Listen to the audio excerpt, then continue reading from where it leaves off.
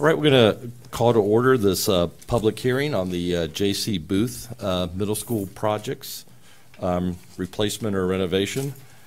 And just need a motion and a second for approval of the agenda. So moved. Second. All in favor? All right, I think we're going to start off with the presentation. Okay. We've been sharing information. I know Mr. Sanders, Mr. Satterfield will come and share the information that was shared at our Monday meeting. One thing that I would want the board and the community to know, as we've received questions, we've been working to try to answer those and be as transparent as we can with that. And we've added those onto the supporting documents in eBoard. So Mr. Sanders and Mr. Satterfield, if you will come up and we'll get the overview started so that everybody can be on the same page at the same time. Thank you, Dr. Barr and the board. Get that pulled up. We'll begin the presentation just going through and showing you projects that we have completed out of our 5-year facilities plan. Since 2013, the facilities plan is developed, is something that's developed in conjunction with the DOE, the State Department of Education. Initially we go through with our facilities department, our architect, and our facilities consultant from the DOE to create it. And then there's a team brought in who review it, go with us and visit several areas, and then it's approved and then ultimately submitted to the Board of Education for approval. And you can go ahead, yeah. And so the plan, as I stated on Monday, is a fluid plan. It does, can and will change frequently. And a good example of that is the Huddleston renovation that we had to do several years ago, about 3 years ago, I guess it was, that we had some issues with mold there.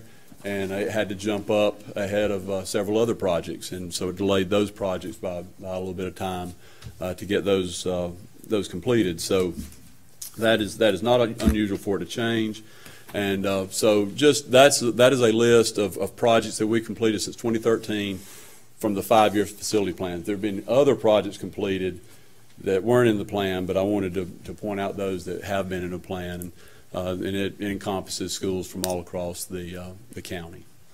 And with that, I'll turn it over to Mr. Satterfield, and he'll go through the presentation that he's been giving you. Thank you, Mike. Good evening. Start off with the two options there for Booth Middle School, and this is actually this has come together over about a year and a half or two of working on this project. And at one time we had about 5 options, and we narrowed it down to 2 viable options. Option 1 was to renovate and modernize the existing facility that's on the parkway. Initially, we started out with our standard renovations, and from that, when we made the presentation to the board wanted us to expand the scope of work, and we've got it listed here, to be more of a transformational design. We were going to increase the classroom space to 1,400 FTE, increase the size of some of the classrooms. The existing classrooms are somewhat small. We want to increase those, improve circulation throughout the building, and both inside and outside. We were going to build a new PE facility. The other one is much smaller than needed. We were going to change and incorporate a new cafeteria, a new kitchen, and some expansion of the fine arts area, along with our standard painting, floor covering, ceiling, LED lightings, upgrades. And so we increased that scope of work to include that for a transformational approach. And here is an aerial view of that. The darker shaded areas would be where the new buildings would have been built to expand this. Most of it is on the north side of the existing booth. There is a small kitchen addition on the south side adjacent to the bus loop. But this was the transformational plan that we came up with. When we presented that to the board, as you'll recall, the board asked us to also take a look at the feasibility of a new facility, and that would be our option number 2. That's the floor plan for option number 1. There's a couple of elevations, a front, rear, and side elevations for option 1. Option 2, number 2, was to construct a replacement facility for J.C. Booth Middle School on 37 acres that we had the board had purchased off of Stagecoach Road. This would also be a 1,400 FTE building. We worked closely with the administration at Booth Middle School, and basically we took the existing plan of Bennett's Mill Middle School and then expanded it, made changes to it to suit the needs of the Booth staff and administration. Particularly in the area of fine arts, we expanded those areas, and technology. We also bumped the floor plan up to the 1,400 FTE. This is a site plan for that. You've got the existing Stagecoach Road runs as you're looking at it right to left, and then the new proposed facility would be above that. The area to the right is a practice area that's closest to the church property, is an area about the size of 2 football fields that would be for a practice area. And then board also acquired about 3.5 acres south of the Stagecoach property, and we would like to expand a road there through that property to tie into Carriage Lane. There are actually 2 residences on that piece of property, and one of them we would have to tear down to put the road through. Here's a floor plan. As I said, it's very similar to Bennett's Mill Middle School. It's got some front and rear elevations there. This is just a cost comparison of the 2 options. Basically, your all-in cost, including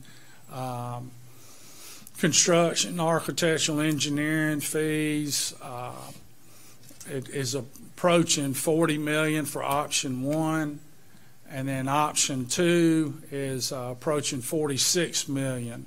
Now, of course, that doesn't include land costs for either one, because we already have those.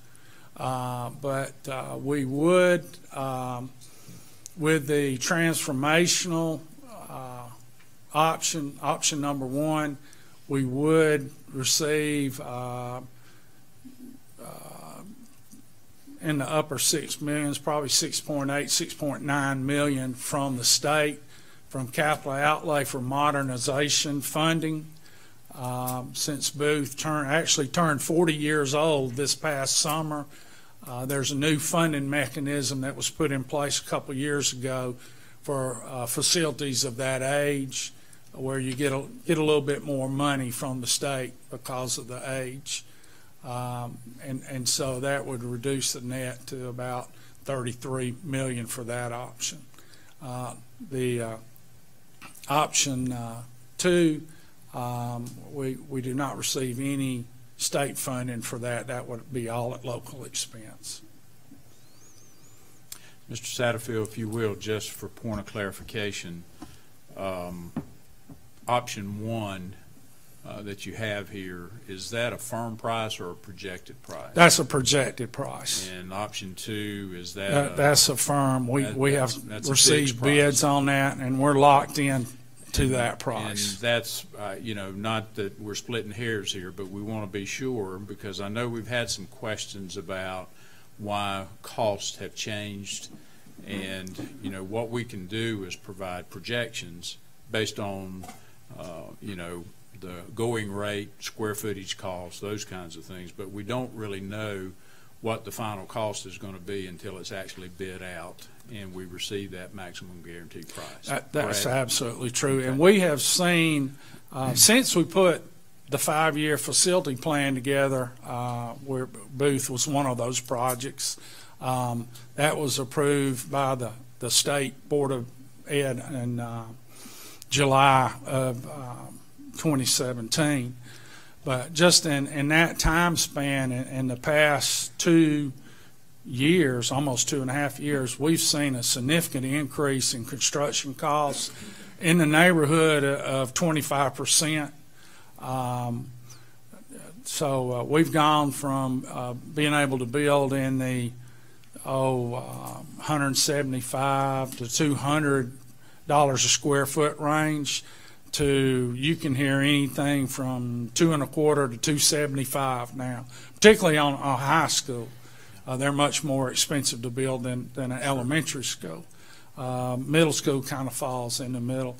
I think ours actually worked out to about $223 a square foot for the price that we received from Agent. Okay. But we have seen a significant increase, and there's no guarantee on that projection for the option 1 at all. Okay, good deal. Next, coming up, I know one of the questions as Mr. Sanders and Mr. Satterfield went out to have conversations with our public, and when I say our public, we're talking about our PTO, our school council, our community there at in the Booth area.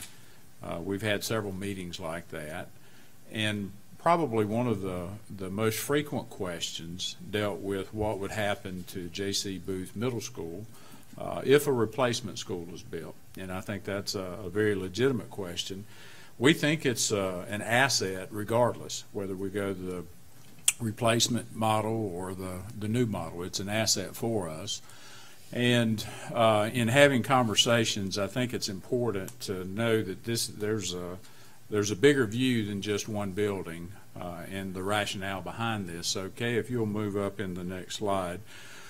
Currently, right now, at Fayette Intermediate, we have what is termed our Center of Innovation, and it's where we have our most of our post-secondary partners there that come in, particularly Southern Crescent is there. We meet very regularly with our planning and zoning committee people from all of our municipalities, and we do that to kind of get a handle on all of the potential growth that's happening, the building permits, those kinds of things, and we do that trying to stay ahead of the game. This is not something that will happen tomorrow. Depending upon which way the board goes, it may not happen at all. But if we decide to go with the replacement school, we want the community to know that we plan to use the old booth as an educational facility. And our intent or our thinking would be to move the COI to the old booth site. If we can move on down, and part of, and I want to say this too, we do anticipate growth in Fayetteville. We see the planning that's going on here in town, and we know that there's going to be some more density, which means more kids coming. Now, we don't have those kids today, so that's the reason why this is probably a year or two down the road. We've got the same issue with Tyrone Elementary. We're seeing a good bit of growth in the West Village, and when Tyrone closed, one of the primary reasons it closed was because of the lack of sewer. We had 2 septic systems there. One had already collapsed and couldn't be repaired. The other was on its last leg, and that was, I think, one of the main reasons the decision was made to close Tyrone. With the growth in the West Village and in the Tyrone area, there's a possibility that this school may also need to be reopened. Currently, we have several people who are leasing parts of the building, so I think it's good to have people in a building, not just leave it vacant. And it serves a double purpose. It gives them an opportunity and space where they can do their activities, but it also helps us. So the Tyrone project is dependent upon enrollment, and it's also dependent upon sewer being added. It's our understanding in talking with representatives from Tyrone that the contract has been let. I think they're planning on starting construction on the new sewer opportunity sometime late October, November. And if that happens and the enrollment increases, then that would give us an opportunity to take care of some of the increased growth where we are in Peachtree City. We don't have a lot of wiggle room as far as growth in Crabapple, Kedron, or Peachtree City Elementary. So that's another piece of the equation that we're looking at. So ultimately, we're looking at these issues not just in isolation. It's a part of the overall facility plan for the district. So if we were to look at this, Kay, what would we do? We've had conversations with our post-secondary partners, Southern Crescent. We also have had partnership conversations with Clayton State. There would be no prohibition against other post-secondary opportunities in sharing that space along with our students at the COI. So if we're looking to answer a question, we have good intent to move forward. There's no need for us to make this a firm situation until we make an ultimate decision about what we're going to do with the current booth.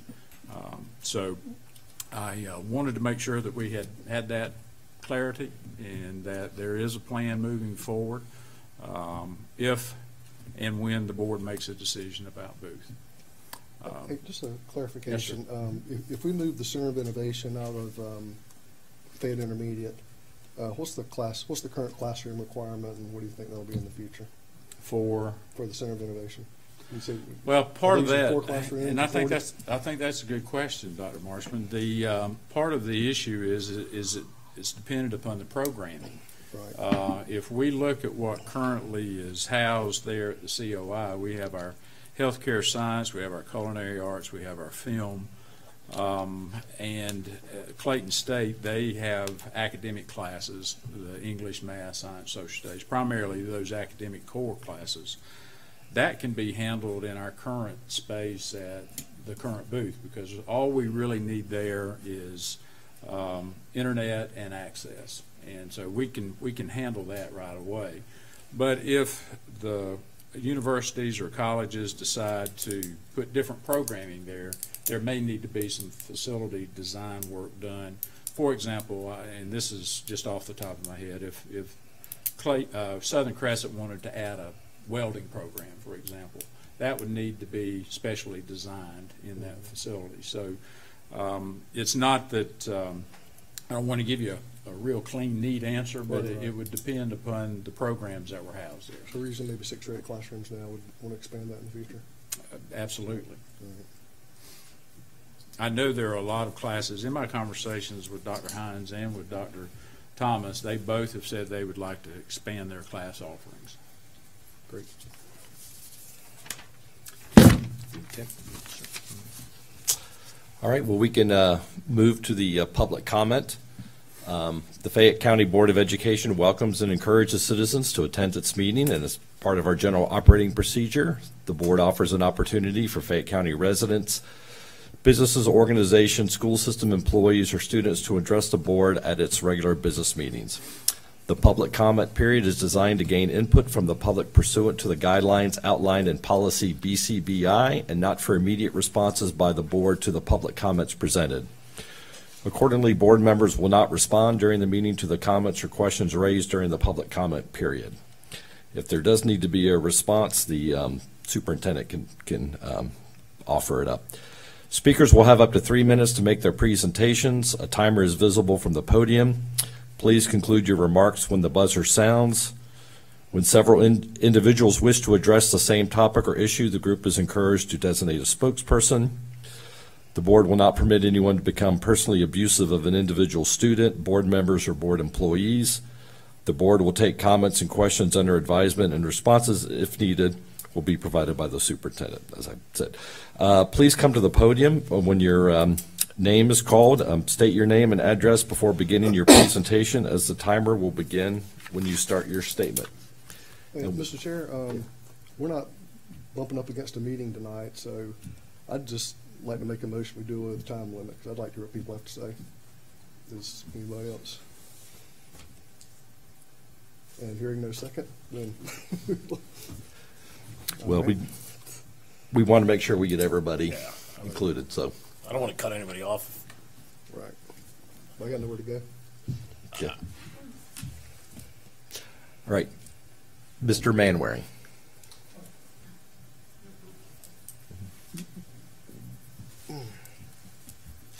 Thank you. Picture, if you will, school setting, and a student is lying on the floor. The nurse says, call 911 quickly. Now, which school would you rather that child be in?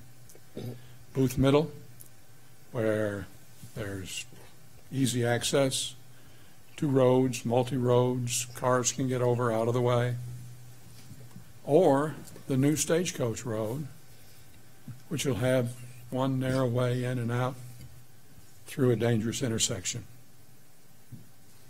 I think you know the answer to that question. Will we have emergencies? As a former middle school administrator, I know the answer is absolutely. You will. We will. Children just do. And they happen at the very worst times, difficult times. For example, I was an assistant principal, bus duty. I noticed a girl and a boy arguing. The girl turns to walk away. The boy reaches and grabs her before I can get over there. And he slams her head face first into the bus, brutally, as hard as he could. She needed immediate assistance, emergency. And it was the worst time possible. It was school dismissal. School dismissal. Buses going every which way, cars, parents, children. That's the way it happens. We need to be prepared for it. And that's the reason that our state school board recommends on new school sites that they have not 1, but 2 routes, entrance and exit, 2 roads to the site. We have 1 planned. What's my recommendation? Well, we need to have a meeting of all parties involved. And that means Peachtree City officials, who would be responsible for building, upgrading the road, and putting in stoplights at the end of Stagecoach Road on Robinson. That means State Department personnel. That means the State Department of Transportation that must revamp totally the lights at the end of Carriage Lane, and probably those on Robinson where it goes over. This is not a minor problem. It isn't just, oh, we've got difficulty with roads. It could be critical. And it could be critical in your decision, I hope. There's no way that this should be overlooked. I hope that you have that meeting with all the different parties. You have a comprehensive plan so that indeed when the parent asks you, will my child be as safe at Stagecoach as they were at Booth, you'll be able to answer positively. All right, thank you. Yes, indeed, they will. Thank you. Kelly Raines.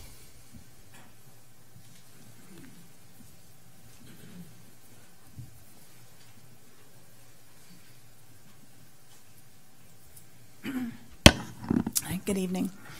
My name's Kelly Raines. I live at 109 Carriage Lane.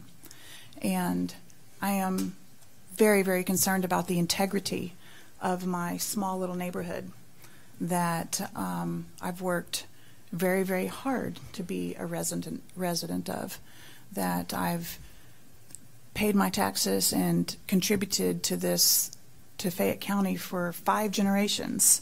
And then to see everything that you've worked so hard for, I mean, you've bought 2 houses across the street from my house. And it's my understanding that somehow you're going to make a road from Stagecoach through this property right onto my street, right onto Carriage Lane. We have no curbs. We have no gutters. We have wells. We have city water. We don't have city water. We don't have sewer. We have septic tanks. It's a narrow road. It winds to the left. It winds to the right. It has blind spots. It winds up and down.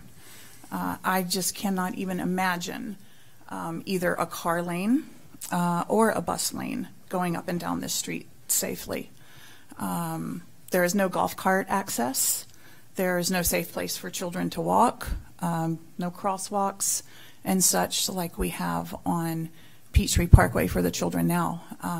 I'm sure you're aware that there is a large amount of student traffic that is foot traffic, skateboards, bicycles, scooters, all the different ways that the kids get to school there. There's not going to be access for that here. And I haven't really heard a plan for that, you know, or any talk about that. That concerns me greatly. I know that you said that you don't answer questions back, but I do have one that I want to throw out there. I'm not sure if my understanding is correct. I heard Mr. Satterfield say that for option 2, that would be local funding only. Is that affirmative? Is that correct? What about option 1? Does option 1 also mean that it's local funding only, or is there other funding available if we use option 1, which is already $10 million less than option 2? It's a mix. So there would, so in addition to it already being $10 million less on your proposal, we could also get some extra help with that as well. So I think those are some very, very important things that need to be considered and looked into. I think there's so many things that you could change about the old booth, and it has an amazing location. The location of this is wrong, and you'll never be able to change that. Once you pick the wrong location, you're going to be stuck with it. You're not going to be able to change this location. Thank you. Okay. Thank you. Cole Piper.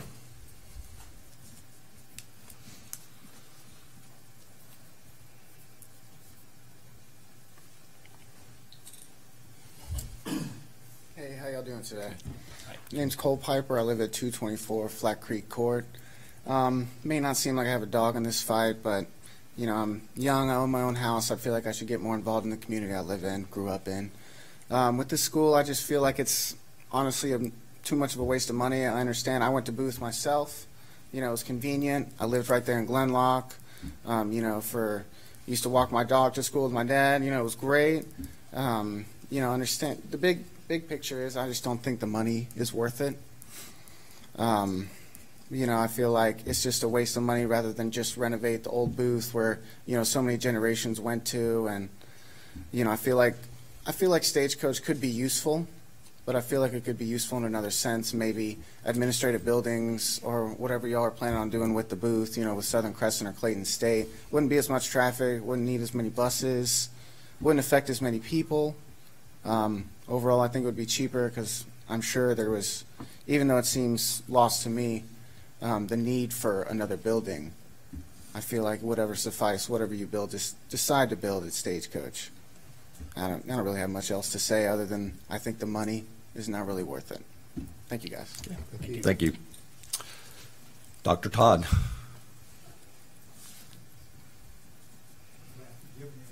Yeah, it's good to see you.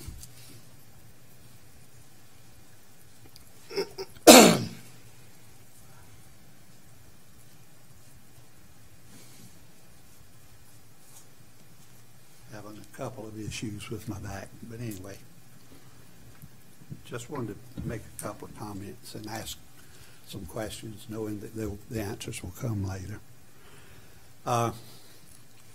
First of all, I'm one of the 70 to 75% of the taxpayers in this county who do not have a direct child or grandchild in the school system.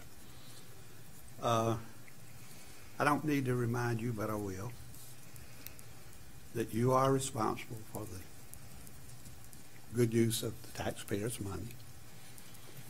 You are also responsible for the good use of the space that's available already. I've looked at data, and I cannot find much that supports the need for a new school. Your enrollment studies don't indicate that we need that. We have excess capacity where if we need to, you can tweak attendance lines and come down. And the question to the board is, are you unwilling to redistrict? And if that is indeed the case, you need to tell us as taxpayers and citizens of this county.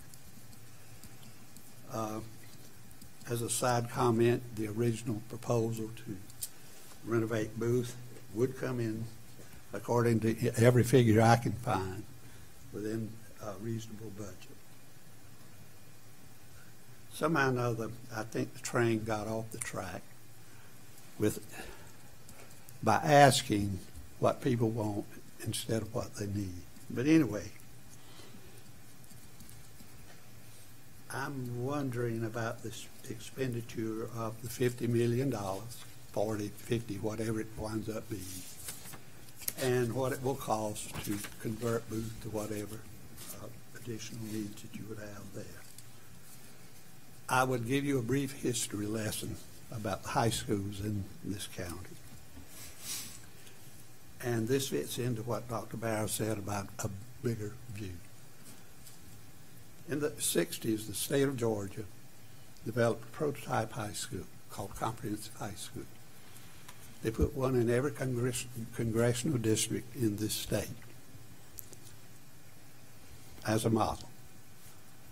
This county adopted that model in 1976 and has had it since then. And that model produced some of the best educated students in this land. My concern is, as we begin to think about the use of Booth, what impact is that use going to have on the integrity of the current high school? And last but not least, to what extent do you intend to dismantle the existing career tech programs in order to do whatever it is you're proposing in the new center? My question is, please look at it from a whole view. The integrity of the high school, as well as what you want to do for post-secondary education. Thank you for your attention. Thank you. Mayor Fleisch.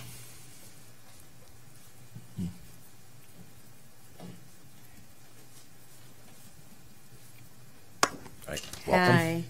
Hi. I wanted to read to you a letter that you have before you signed by myself and all the members of the City Council. Please accept this letter as formal notice of our opposition to the Stagecoach Road, Carriage Lane location for the construction of a proposed middle school. With very limited improvement options, this site will place an undue burden on the transportation network in the immediate vicinity. Based on our previous experience, traffic improvements can easily reach millions of dollars with limited impact on mobility within the corridor. No such funds are included in our current or future city budgets. Further, we request that a comprehensive traffic study be conducted that incorporates the impact of the school along with proposed new development in the area before a final decision is made on the location of a new school. Thank you for your thoughtful consideration of our concerns. Right. Thank you. Kirsten Mellum.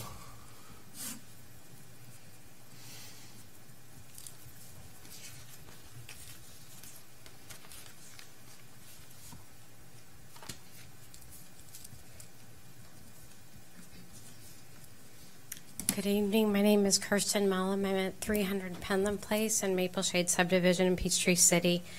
I thank you for opening up this forum to the public.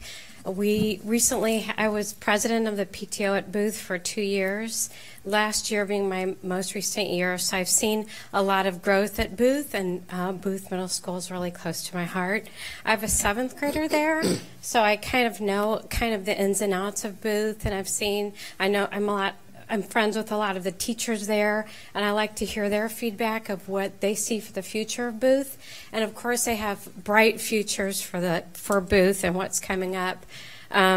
So I'm here to represent some of the students that are there at Booth and the teachers and their visions of the future. And I'm very excited about the new project, and that would be the new project on Stagecoach Road. We recently had a PTO meeting back in March, and we took a vote of if parents would want to see the renovation at Booth, or if they would not want to see a new facility. There were roughly 50 people at the meeting that I attended. Only 4 of them did not want the new building there on Stagecoach Road. So to me, that makes a big impact. I know that the teachers are almost 100% for this new building. They've seen Booth, if you will, it's kind of bursting at the seams. I moved here about 5 years ago. I feel very lucky to be part of this community. I love this community. And I know that there's growth here, and a lot of people want to live in Peachtree City, which is a great thing. However, I think Peachtree City, it's very important to keep up with technology and the sign of the times. And it's important to put money into education and also have a facility that can house the future. I know with option 1, we're looking at renovation. I did want to bring up, with renovation right now, the traffic isn't that great at our current booth. I am a carpooler, or I bring my kids in. We have backups all the way along Peachtree City, out Peachtree Parkway, all the way almost to Walgreens some days. That's a long way. So when you talk about traffic flow, if we could put a facility, I see it on Stagecoach Road, having a lot more of a better traffic flow, honestly. So that's as far as the traffic flow. Another thing for option 2 with this new building I wanted to bring up, it's very important with technology. They're talking about expanding that. That's so important for our children in the future. And I just wanted to, my child will never go to this new booth, but I just wanted to be a voice for the kids of the future and represent them, that technology and all the things that will go into this renovation will be very important to them. Thank you so much. Okay, thank you. Holly Matetas, forgive me if I've gotten that wrong, but.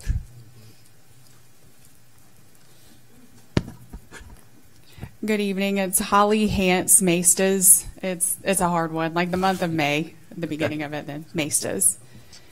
Thank you for representing our school district and for the work that you do and the success of the county's educational system so far. I'm new to the area. I just moved here from Valdosta, Georgia in July. I moved into Centennial neighborhood. It is, I brought my map with me because I don't know where many things are. It's on the north side of 54 and the west side of 74. I came here and looking for better opportunity. My husband is a professor at Georgia Military College, and he teaches political science at the Fairburn campus. I had several questions. My interest in being here tonight is I specifically bought into the neighborhood that I was in for the purpose of the schools that it was zoned for. There was a comment on the Take Action for Public Education Facebook page regarding redistricting, specifically my neighborhood and Planterra. So that's Centennial and Planterra, which are districted for Peachtree City Elementary, Booth Middle School, and McIntosh High School. So our neighborhood is very concerned about that. They've been very vocal about it. There was Brian Anderson, I think it was a list of several issues that had been raised in public comment. I don't think that was an official board commentary, but it sparked some attention, and we're responding to it. I don't know if I'm the only one here from Centennial tonight. Okay. We've got several people in Centennial. So we're paying attention to what's going on with any redistricting. So I had several questions. The first is, when was the land purchase and sale closed? Closing date for that for Booth Middle School. I gather it was a while ago that it was purchased. My second question is regarding the post districts 1 through 5. How is the representation spread out? Are they geographic, or do they represent, does each board member represent the entire county collectively? And what does it mean to be at large? So if I have a question from my district, do I go to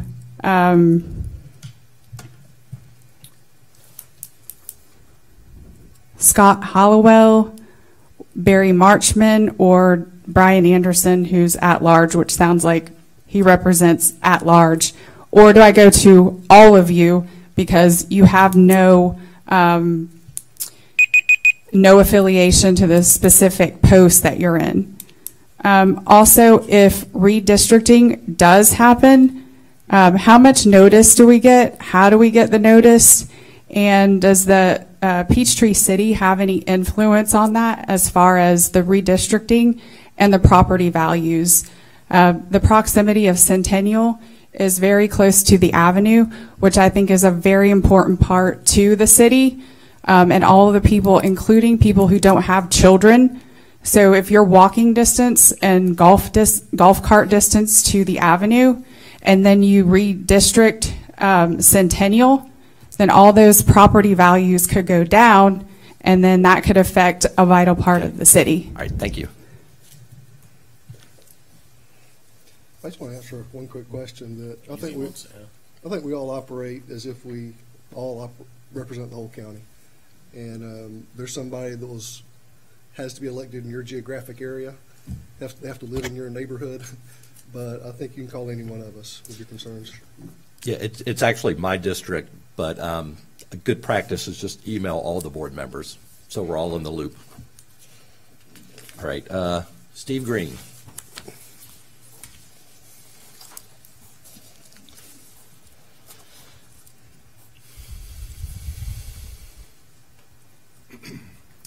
I'm Steve Green. I'm the current principal at J.C. Booth Middle. I at first was hesitant to come and speak tonight because I have an obvious bias, but I also realize that everybody that comes to speak has a particular perspective that they are coming from, and so I just wanted to share. I thought it was invaluable. While I have spoken to individual board members at times about this, I thought it would be valuable publicly to state what my perspective is as the current principal. You all have a lot of factors to consider. I've been listening very intently. I'm reading the paper just like you are, and I don't envy the decision. From my perspective, I just wanted to kind of hit a couple points in the short time. I'm not used to being timed like this. It's difficult. But one of the things that's brought up in a lot of the discussions is the age of the school. And I've heard, every time a building turns 40, are we going to build a new school? Well, as a 32-year veteran educator, I've been in 4 different schools, 2 of which have been older than Booth, but those 2 were much more functional. The core structure of Booth needs some work. When we first started discussing the minimal renovation, we were going to address several of those. But as we discussed that we realized there are a lot of things, such as the classroom sizes and the hallways, that really couldn't be addressed with even the minimal renovation. As we move to the discussion of a more transformational, and I will say the end result of that transformational renovation looks really nice. It really does, and I think it addresses most, if not all, of those concerns, as opposed to the new. The new obviously addresses all our concerns, And that the issue from a perspective of an administrator in the building, as well as speaking for most of the teachers, the biggest concern we have with the transformational renovation is the better part of 2 years of instructional disruption.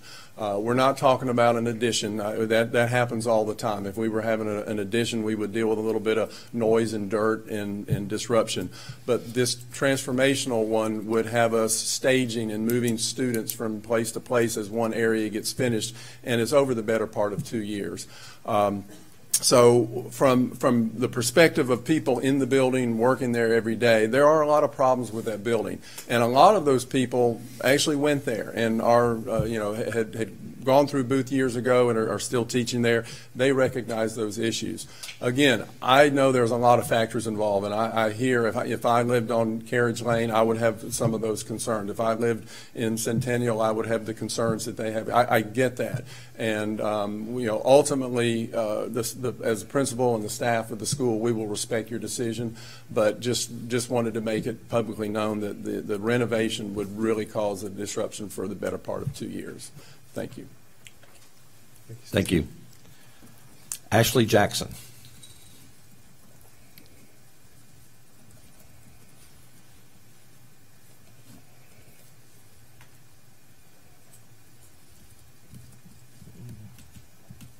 Good evening. My name is Ashley Jackson, and my address is 202 Groveland Drive in Peachtree City.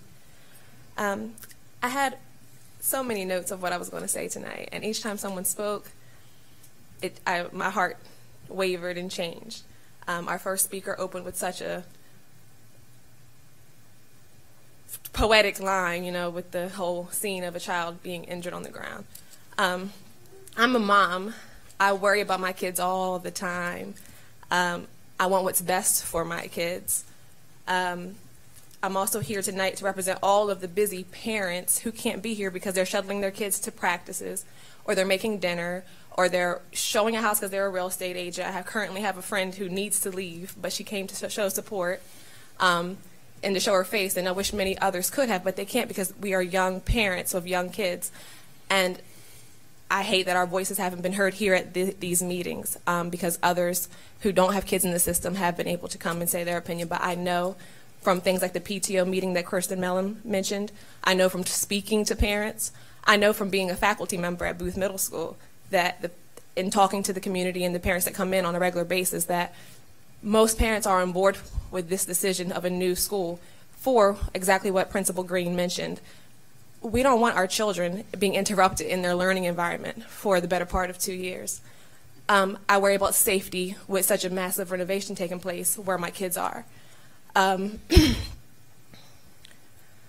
Another point, because like I said, as I listened to things and I saw things, I was going all over the place. I wish more people were here and excited. I got so excited when I saw those letters from Georgia Southern and Clayton State. That's an exciting thing for our youth, for our future. I want what's best for my child, and that's why I'm in Peachtree City, and that's why I made sure my kids could go to the current J.C. Booth Middle School, because I personally feel like that's the best school for them. But now there's another option out there. This new school or location of Stagecoach, not only the new location, but being able to utilize the current J.C. Booth as a center of innovation, a place for more dual enrollment or whatever it may be. That's exciting for the young kids who will see the new location, as well as the older children who will be in high school utilizing the old location for post-secondary opportunities. Not only for the McIntosh School District, but it will also benefit Stars Mills students, because that location on Peachtree Parkway would make it easier for them to utilize dual enrollment, culinary, film, welding, whatever it may be. This is not a north side of Peachtree City issue. This is not a McIntosh or feeder pattern. This is something that could benefit our entire community and all of our children. And what I want is what's best for our children. Thank you. Thank you. Thank you. Rachel Wood.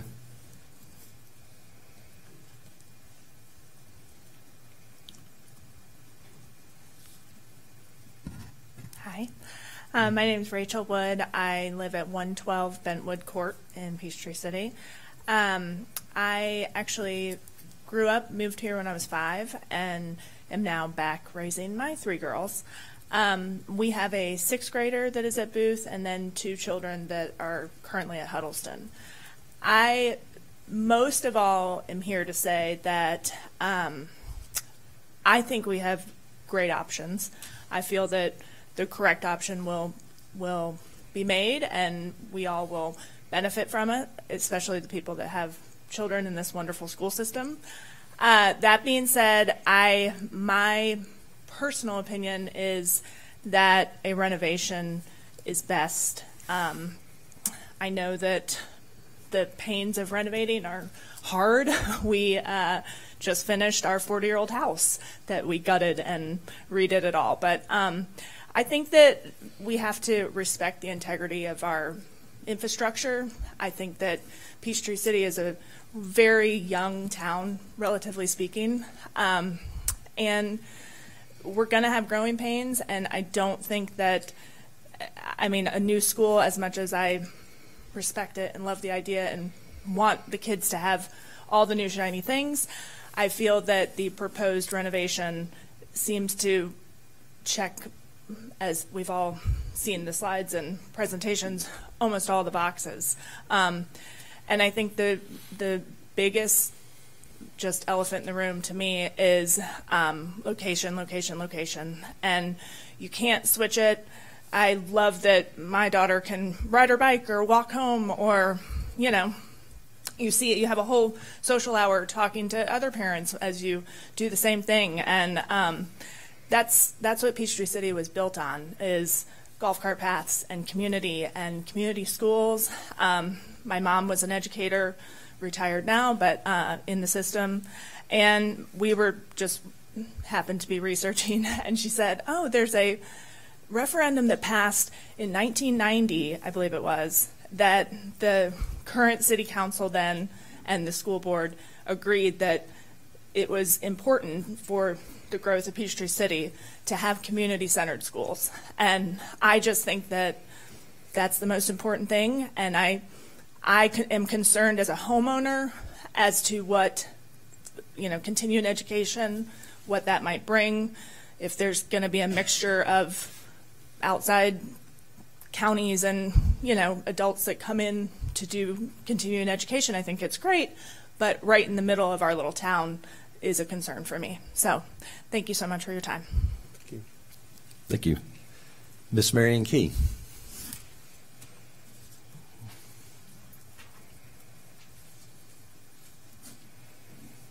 Good to see you again. Before I begin, may I ask Mr. Hollowell a question? You have said that these questions would be answered. Could you explain to us when and where and how we can get it? So much of this information has not gotten out to the public. You would be surprised how many people do not know about this new school or what's going on. So could you give us a timeline when we can expect the answers and what kind of format it would be in? I think we should probably have most of the answers by the end of the week. And we were adding them to the Q&A we have on our website. Okay. And you think you'll have it by the end of the week and people need to go online. Will there be anything in the paper alerting people to that? Everybody does not look at the website to say, oh, what has the board posted to this day? Could that be possible also? Ask Ben.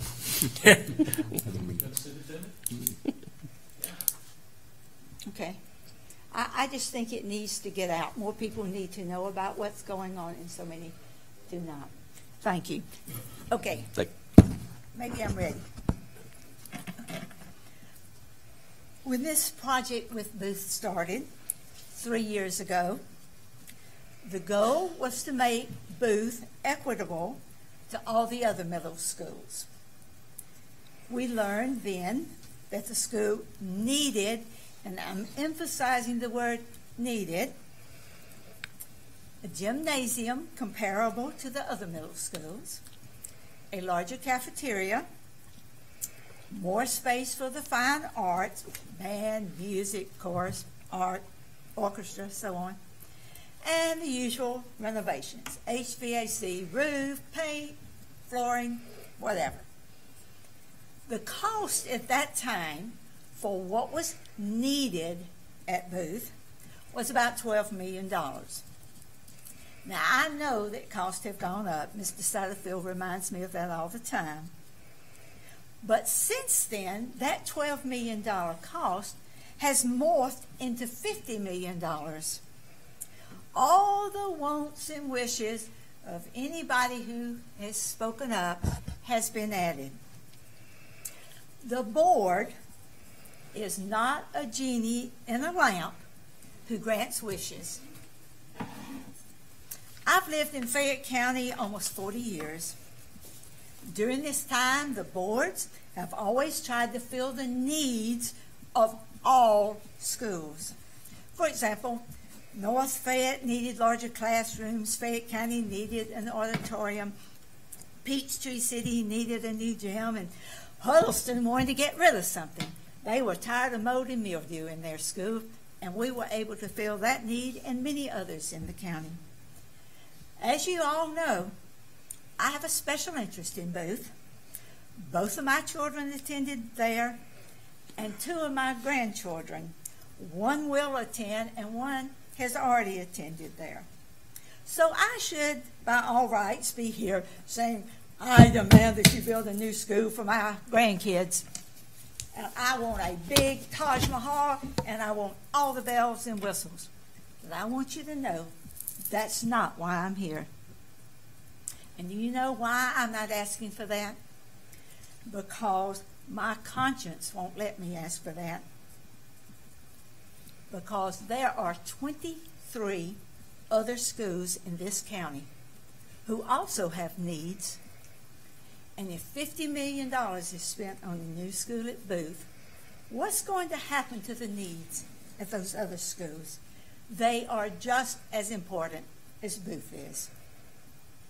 And I'm concerned there won't be enough money in the SPLOST, and money intended for the classroom should not be used on capital projects. Fayetteville Elementary, we've talked about, may need to be reopened.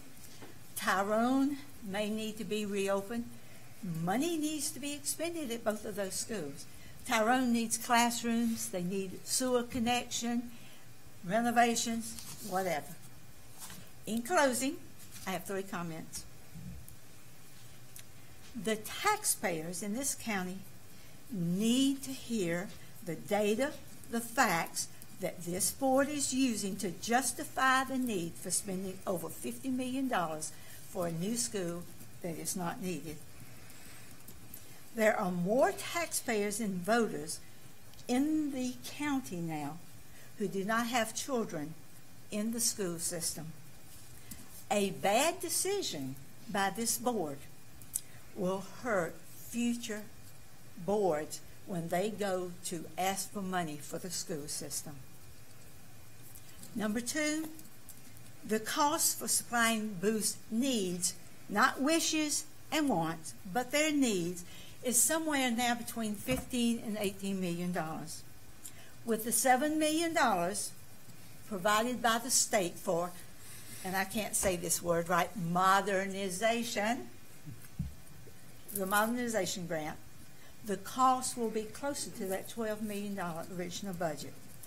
And this is what I think needs to be done. And last but not least, again I say, this board is not a genie in a lamp that's here to grant wishes for everything everybody wants. This board has a responsibility not just to the students at Booth, but to the other 23 schools in the county and the other 19,000 students in this county. That is what you were elected to do. You have a big responsibility, and you know what? I'm glad I'm on this side of the podium. Good night. Thank you. Okay. All right, that's everyone we've had who signed up, but would anybody else like to come forward and make a statement? Yeah. Just state your name and address.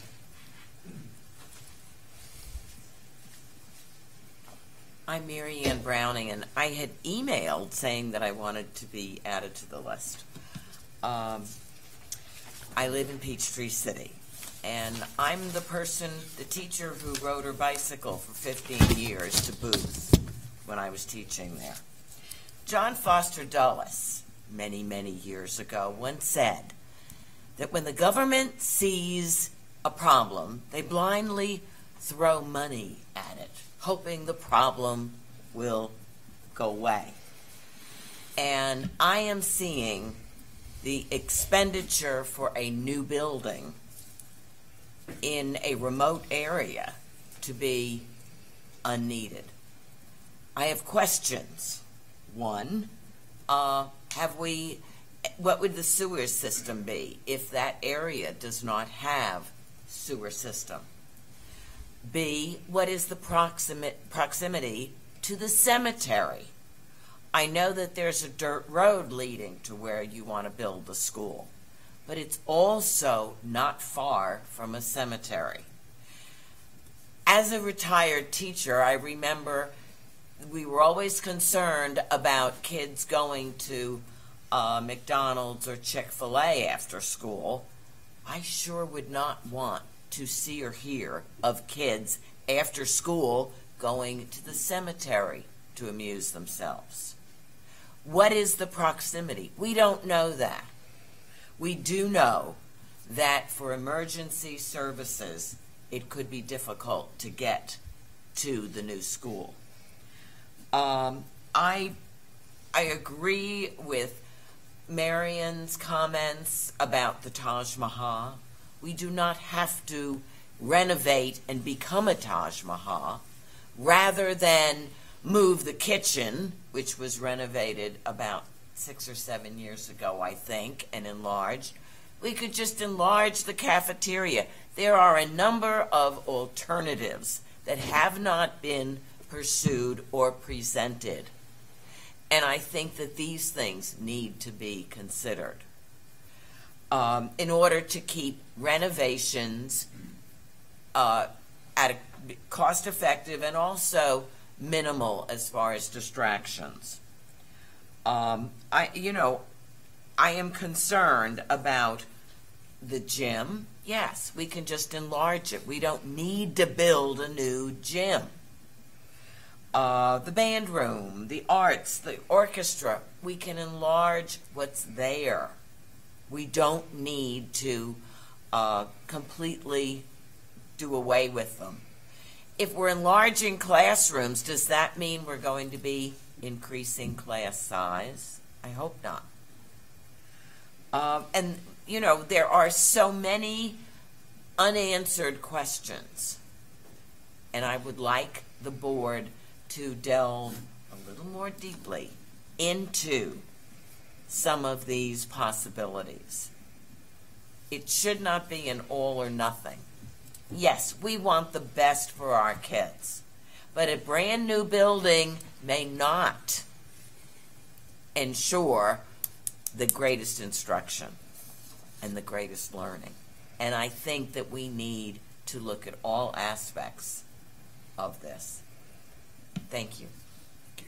Thank you.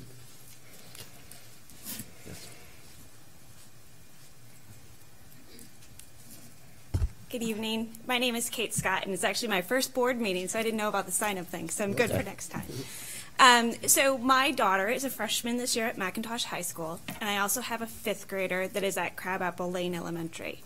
And my daughter is well on the track to be a healthcare pathway, so she'll absolutely be using that Center of Excellence. So I see both sides of all of the spectrum as to what kind of the existing infrastructure is. And I don't think we need to talk about how Booth is inadequate at this point. Like, my daughter lives through that overcrowding, and I would much appreciate my son not having to live through that. But I'm surprised to hear the commentary about how much of this is a monetary discussion. Because we're actually talking about two very similar cost proposals. Yes, the new building is more expensive, but the renovation, the costs aren't final yet. And if you include that $6 million deduction, and then you take a 25% inflation factor plus cost overruns, because let's face it, nobody ever knows what's inside a building when you do a renovation until you actually open it. You're actually only talking about $6.5 million. And $6.5 million span it over 40 years that Booth has lasted us becomes an extremely minor point of cost. I view our children as an investment. I view the infrastructure as the toolkit that our kids have for their future. I am fully for a new building for our kids, and I am absolutely against my son having a degradation of 2 years of his learning ability at Booth Middle School. That, to me, is not an option for my child.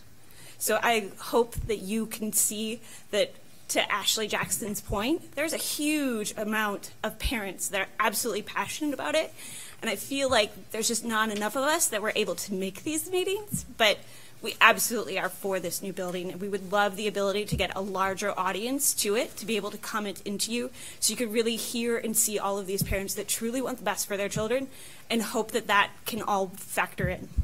Thank you. Thank you. Thank you. Do him first. My name is David Smith. I live at 124 Interlochen Drive in Peachtree City. I think Kate Scott just nailed the nail on the head there. Hit the nail on the head with what you just said. You know, my family and I moved to Peachtree City in 2011, not because it's just a great place to live, because it is. It's a wonderful place to live, but because of the stellar school systems that we have here.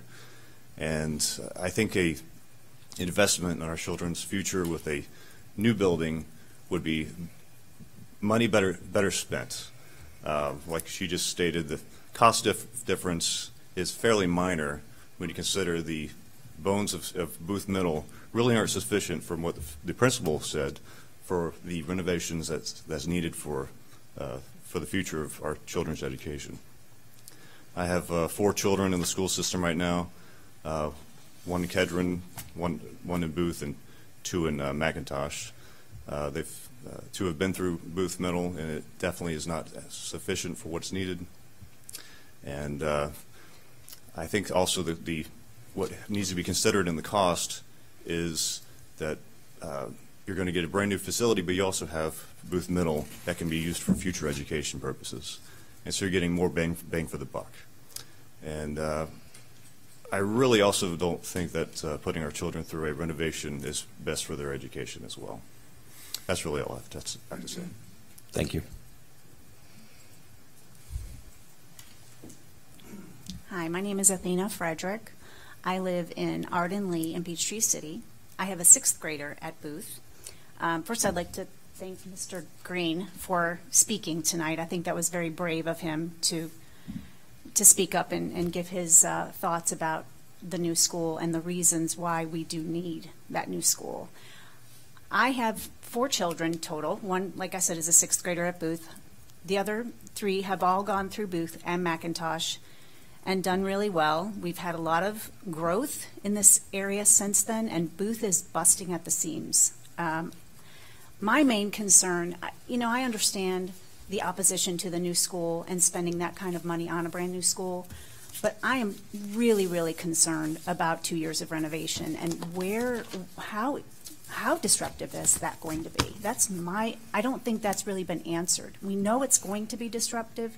Where are those children going to go? How are they going to go to school for 2 years with a major renovation? This is not just a little make the cafeteria bigger thing. It's the entire school being renovated, and I'm really concerned about how this is going to affect children for 2 years. Where are they going to possibly put all of these children? How are they going to learn effectively with a renovation? So I know there's a lot of opposition to the new school, but I really don't feel like there's a choice. I really feel like we are at the point where unless you renovate the school and add another story, which is the only thing I can think of that would be the least disruptive, although I don't know exactly if that would even be feasible. I don't know enough about construction to even make that statement, but I just, in my mind, I'm thinking, how is this even going to work? I would like to know that first. I would like to see how that's been thought out and planned. I think that, yes, a new school is going to be an expense, but it's an investment in our community and in our children, and I think it is the best answer and the only answer that is really an option. Thank you. Thank you. Thank you. Good evening. My name is Randy Huff. I live at 289 Spear Road. I've been in Peachtree City for 46 years. All of my children are born and raised here. My daughter Kristen is raising 5 boys in Hyde Park, which is at the end of Stagecoach. She's in favor of this, the new school. I'm opposed to it. So I don't know if I'll be invited for Thanksgiving this year as I have in the past. But that we'll have to work through at the family level. I certainly am sympathetic to the idea of young kids in middle school having to endure the types of noise and dust and whatever else accompanies a renovation of the scale we're talking about here today. And I spoke at an open forum recently and made some suggestions. I'm going to make the same, or at least a suggestion for an investigation that might be an alternative, because it seems like it's an either-or situation, but there may be a modification. It's possible if the parents of the children at Booth are willing to see their children for that 2-year period bus to another school where there might be excess space. So to get the children out of the environment that would come to be in the event of a restoration, have you looked into the possibility of extra space at other school locations that would be of similar quality and what have you, and see if there could be a strategy of busing for that interim period, and maybe even in stages as the work has been done, so you don't have to take the whole school and bus it away to some other locations at the same time. Might be something that cures that problem, and while it would be inconvenient, and I know the parents would say, well, wait a minute, now it's going to toss everything up, all our plans will be changed and whatever, but if we're here to find a way to accommodate the needs of the students and not drift off into other issues with respect to those which would come up from putting the new school up on Stagecoach, I think that should be considered. Thank you. Thank you. Thank you.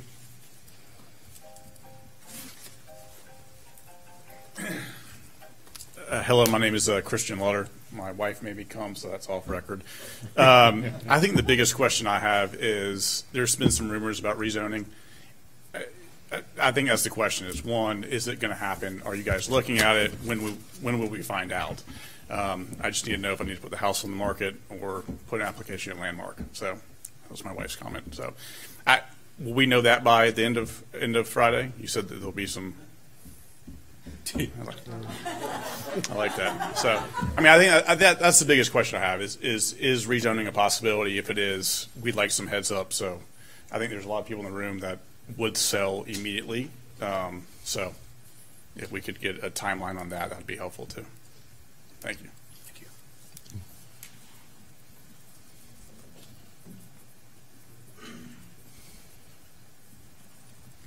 Hey there, good evening. My name's Tim Caillou, and I have 3 kids in Huddleston currently.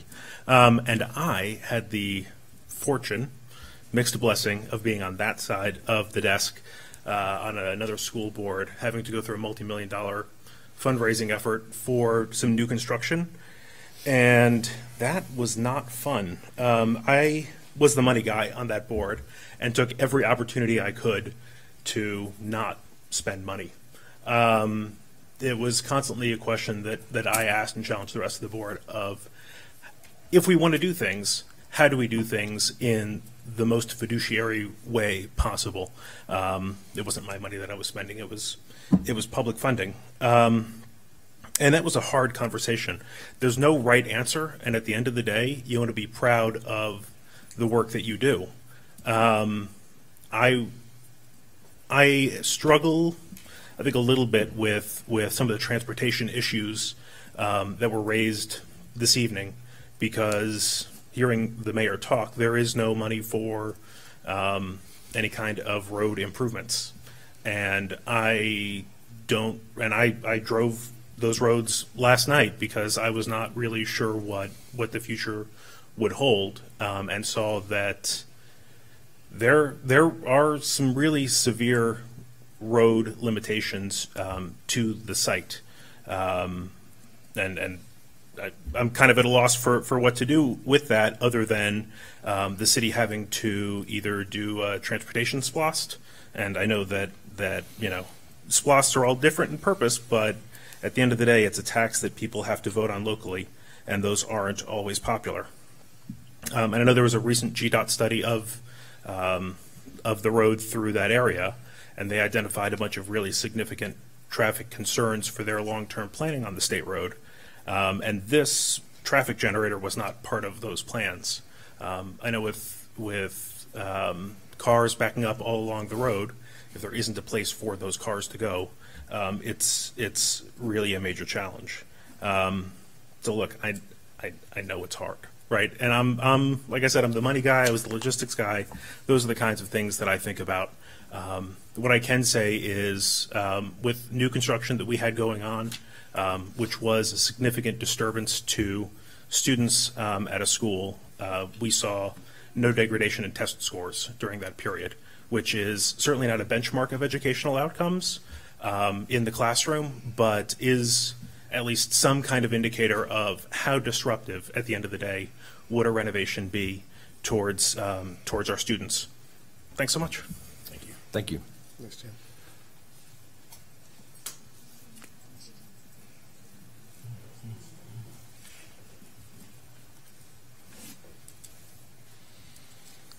Hello, I'm Nikki Weaver. I live at 411 Constitution Circle, which is also in the Centennial neighborhood. We have 5 kids. We have an 18-year-old that just graduated McIntosh. We have 2 currently in 6th grade at Booth, 1 in 3rd grade at Peachtree City Elementary, and a 3-year-old. We just found out about this meeting yesterday, and we had to jump through hoops to get here. We had to bring 2 of our kids with us and get the other ones to the sports that they're playing. And I'm sure there's other parents. I know there's millions of other parents in Centennial that texted me and said, hey, can you tell me what happened? Because we all heard about the redistricting. There's good arguments, obviously, on both sides. And I didn't know all the factors and all the information before I came here. I feel like a lot of us are in the dark. A lot of parents like myself that don't have time to jump on the FCBOE website and see if there's a meeting and see what's being discussed and talked about. I do think we need more public input and possibly a vote somehow of what we decide to do with all the factors discussed, including rezoning. That's our biggest concern. We also bought into Centennial for our kids and for the schools that our kids would be going to, and we would plan to move or go to private school if something like this were to happen. I also own a business in Peachtree City. I'm very invested in Peachtree City, and just feel like I'm kind of out of the loop on the factors involved with Booth Middle School. I don't know how redistricting works. Do residents get an input, or do y'all just decide, hey, these kids are going to go here, these kids are going to go there? That's another important factor that I think would need to be discussed, or at least have public input, the taxpayers' input who live in these different zones. Thank you. Thank you. Thank you.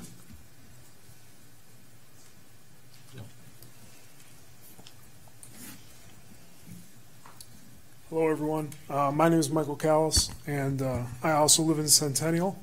And I got to tell you, from my standpoint, is a year ago we moved into Centennial. We were in Cedarcroft.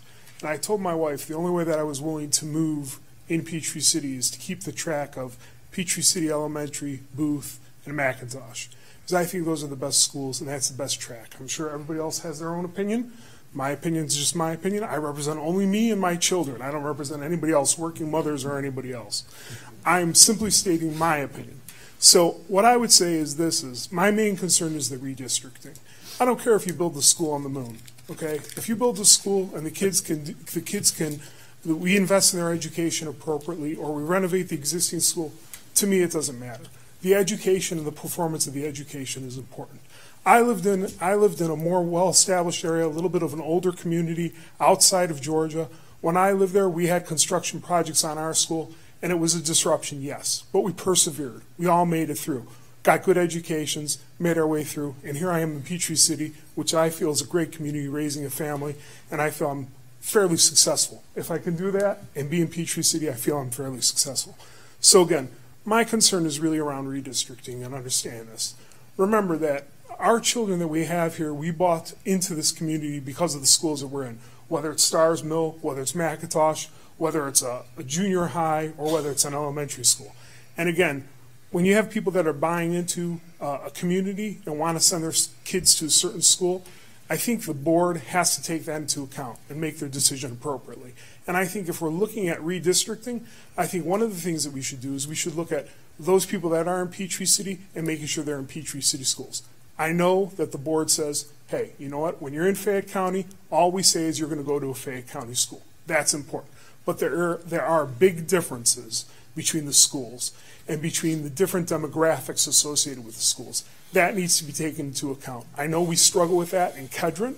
I've read about it, I've heard about it, I've seen it, there's been many discussions about it, so why create another environment where we could potentially struggle? That's my only concern. Good luck making your decision. Thank you. Thank you.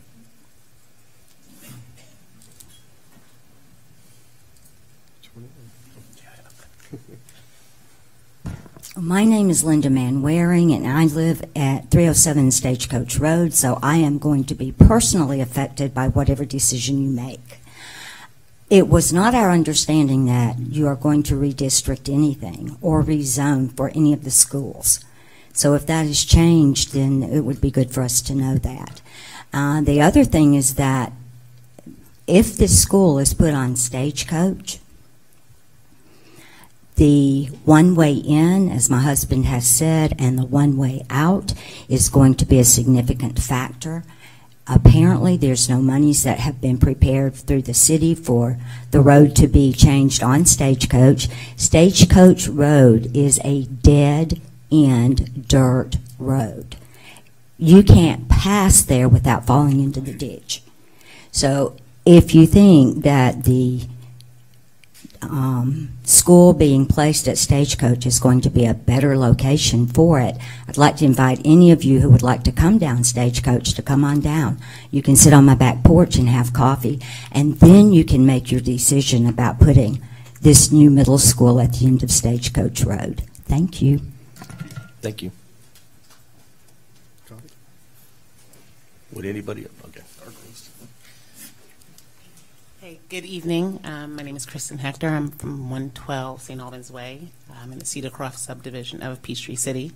I shouldn't be here. I was literally holding a handful of chicken when my neighbor came by and said, did you know this is happening? So like Ms. Jackson, I like to think that I'm speaking for a lot of parents who are at home and they're not able to be here because we primarily do feel the pressure to keep the standard with our kids and with our schools. So over a decade ago, my husband and I looked to relocate, and we put our finger on Peachtree City for the schools. We did understand that we'd be paying a higher price to come here, but that was what we weighed out in making the decision to bring our children here, like I think so many other parents have done. And in doing so, I think most of the parents here will tell you that we all do feel the pressure on our kids to keep up a certain standard at the schools, and that is reflected directly in a lot of the property values that the people here enjoy today. So in taking that into consideration, I do have a daughter who was launched from Booth Middle School. I have a son there now in 6th grade, and I have a 3rd grader who'd be there. My son right now would actually be there possibly for some of the construction and for a lot of the pressure that we're already feeling in keeping up and maintaining the standards of our schools alongside Mr. Green and the staff and administration who does an amazing job with the overcrowding that we already have. That would be a lot of undue trouble, especially like has already been mentioned with the price point being so minor. Transferring that pressure onto the families and the kids who are already feeling so much of that right now. I do believe that it would be a better decision, and I am here to speak on behalf of so many parents, like everybody said here, that would strongly, strongly prefer the new construction as opposed to all that is going to be carried with the renovation of the of the current site. I just don't understand. And also, on behalf, I'm in Cedar Croft, next door to Centennial, and I would say in the time that I've been there, I'd like to take into consideration the parents that I've worked alongside with for the last decade in the schools, primarily being a lot of the Centennial parents, the time that we've poured into the schools with the PTO and with fundraising. I think that that is something that should be considered in deciding whether or not we're going to alienate those families who have invested in our schools. If whatever numbers are being looked at in terms of rezoning or redistricting them out, how necessary that is in terms of cost and what the numbers are in terms of the population. Thank you. Thank you. Thank you.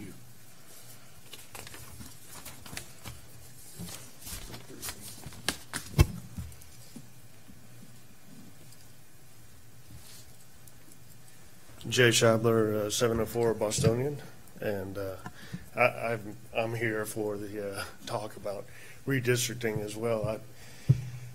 I did learn a lot tonight, and I see both sides, pros and cons about the school. I'm undecided about the school myself, but I want to know who brought up redistricting in the first place. I don't think that any of y'all did. I'm going to speak to that real fast, if it's okay, Scott. Yeah. It wasn't brought up by any of the board. It's been brought up by other citizens and taxpayers, so it's not something that we're actively working on. Thank you. I've lived here I grew up here, and I moved back about 6 years ago, and it seems to be about a 2-year cycle on the rumors of redistricting, and usually I just laugh it off and forget about it. But this time I heard that it was said by somebody who may be of some importance, which is why I'm here tonight. But I don't see a threat of redistricting, especially the school has been talked about being renovated for, not because of overcrowding, but because bettering the cafeteria and the gym and all that stuff. So I see the need in that, but I'm good. Thanks. Thank you. Yeah, just to reiterate, I mean, the board has not had any discussions about redistricting or rezoning, so I just kind of want to lay that rumor to rest. If we ever do redistricting, rezoning, it's a very long process, generally about a year, I think. It's about how long it takes us to do it. But And make a point of clarification on that. Sure. You have to approach the podium, please. That question was posted to the people at the meeting in Peachtree City. Won't say by whom, but the question was asked, how many in the group would approve of having rezoning, would favor having rezoning? And the answer was that nobody would. And I think that's probably where the concern arises and why we have as many people here tonight that are addressing that issue. Thank you. Thank you. Thank you. I just want to add, Scott, that it's always best to call your board member or the superintendent rather than to rely on Facebook pages with inaccurate information. And there is rezoning from time to time, depending on how populations grow. But I'm not aware of any current plans we have. So. When I said posted, No. I meant it was asked of the group. Yeah, It was it's posted on the internet. Oh, okay, I got you. It was verbally asked of the group that met in Peachtree City. Okay. Would anybody else like to comment? Sure. Holly Maestas, Centennial 808 Richmond Circle. What group, where in Peachtree City, what meeting? Was it a government meeting? Was it a dinner party? Who is bringing this up, and why is Centennial getting picked on over any other neighborhood? Thank you.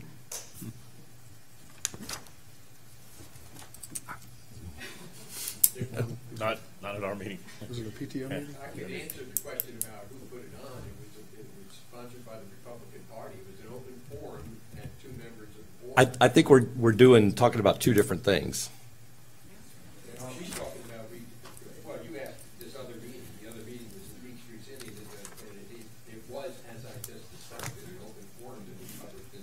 Okay. Right. Order. So, does anybody else want to make a comment? Okay.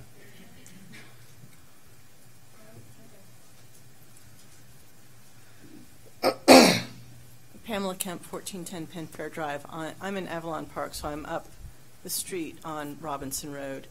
First of all, it sounds as if the redistricting question may be a straw man that's been put out there for who knows what reason. But I would be in opposition to the location of a new school because of the infrastructure concerns.